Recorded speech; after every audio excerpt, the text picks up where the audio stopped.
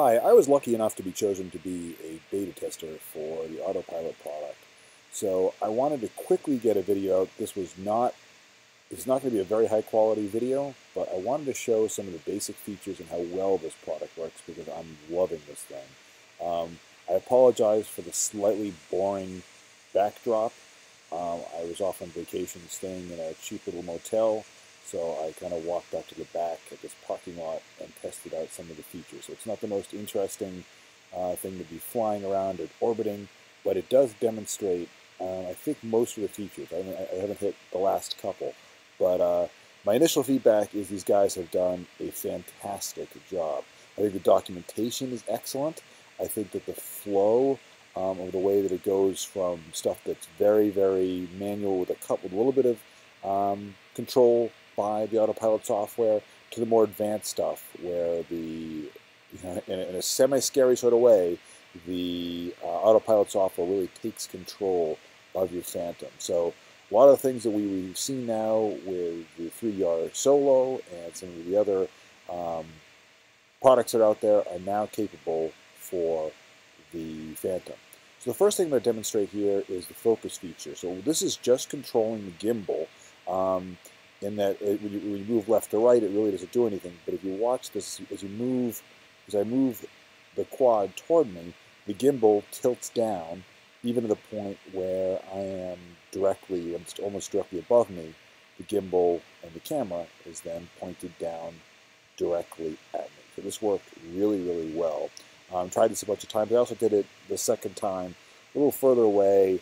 I was also curious what happened if you went beyond the control of the gimbal, because again, it only works the only controls the camera. If you go left to right, it doesn't do anything. But if you go directly at at where I'm standing right in front of the truck at this point. But if you keep going, I was experimenting with going a little high here. Give it a second. But again, it's doing a pretty good job of keeping the camera on me at this point. Now I'm going to go beyond the truck, which is kind of beyond the control of the gimbal. And what it does is it stops. And it's not much more. I don't think anything more that the gimbal could have done at that point. So I actually experimented after I turned it around and then had the gimbal face back at me, and it did a pretty successful job of again getting the camera back on me. So the next thing I tested was the orbit, and I really want to play with this more. I think I think the functionality is good. It does do a pretty good job of keeping focus. I had the center set right at that kind of a back right of that second truck, and it just kind of rotated around. You can go clockwise or counterclockwise. I couldn't figure out how to make it start or stop. It just kind of goes. It just keeps going and going and going until you turn it off. But I think I've got a little bit more. You can change the radius. You can change the height of how high or low the quad works. You can also, what's great about all this software is you can change the focus point. So you could have it rotate around and actually have it focus on a different point in space, which is really interesting if you think about it. I started testing the follow me functionality a little bit here. Again, nothing exciting. It's following me with my remote control. So, I mean, I'm just walking, but it is fun to watch. You know, I'm not touching the controls right now. It is literally just going as, you know, it is sensitive enough to move as I'm moving, just walking in this very, very scenic parking lot. I haven't done a lot testing with moving distance or direction, but you can set whether it's in front of you, behind you, the angle that it's at, how far it is away.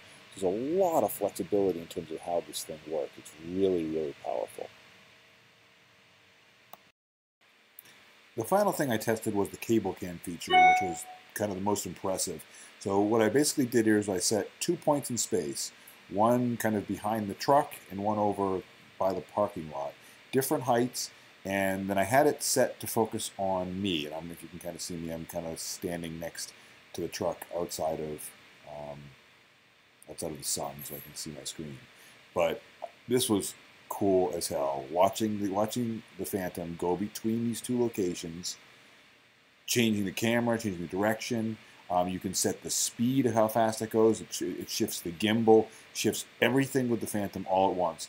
And unlike the Orbit, where I couldn't quite figure out how to make it go from one to the other, there's within the control, you can set it to go A to B, B to C, or I'm sorry, A to B or B to A, and you can kind of go back and forth. So it's a really easy thing to make it go back and forth. Sooner or later, if they allow multiple waypoints, it'll be even more powerful. But this was really cool, and again, as you can see, I think it worked really, really well. It kept the camera with me pretty well situated, right about in the center of where I was. A couple final thoughts. I haven't tried the Mimic capability, which supposedly lets you kind of test things a little bit, and I haven't tried the Intercept, which looked a little more interesting, where you can kind of point, and it'll kind of go to that point in space. But overall, I think this is incredibly cool, and I still like flying it manually, but this is going to be a lot of fun to play with. Just some final thoughts here, and this is a little long as it is, but I saw some comments about what's required to use this thing. There is, it's better to have a device that has the barometer built into it. I'm using an iPad Mini 2, which does not, so it's a little confusing when you're setting the altitude up front. I have some questions to the developers as to what to do there, but I'm thinking this only impacts you if you're having it follow you and you're personally moving into different altitudes. Because otherwise, if it's set to go 200 feet off the ground and you're at 0 and then you move up to 100, you could conceivably smash you in a tree, which isn't a good idea. But I also have a Note 4, and they're going to eventually come out with an Android version. I think that will solve that problem for me. But it definitely works with an iPad Mini 2, as well as the other iOS devices. Didn't have a problem with that. What else did I see on this that was interesting? There's a lot to this. I mean, I have really just, I think, begun to scratch the surface on this. I haven't played around a lot with the direction that you're facing it. You can have it point at one thing and have it fly at a different, along a different line, which is fantastic. But overall, I think the developers did a fantastic job on this. So I'm looking forward to doing more testing on it. Any thoughts, questions, just let me know.